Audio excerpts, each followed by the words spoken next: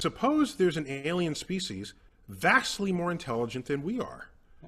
They would laugh at our pretensions that we are somehow achieved some level of knowledge and inquiry about the universe, when it's just when maybe we're just sort of, you know, touching the elephant in a different part, having no idea that there's an elephant standing in the middle, and it's completely obvious to this other species that's vastly more intelligent than we are. So I don't want to, if we're the only intelligent species Earth ever had, what kind of by our measures, you know, philosophy, art, you know, music, all right, then what measure is that? It's a data point of one.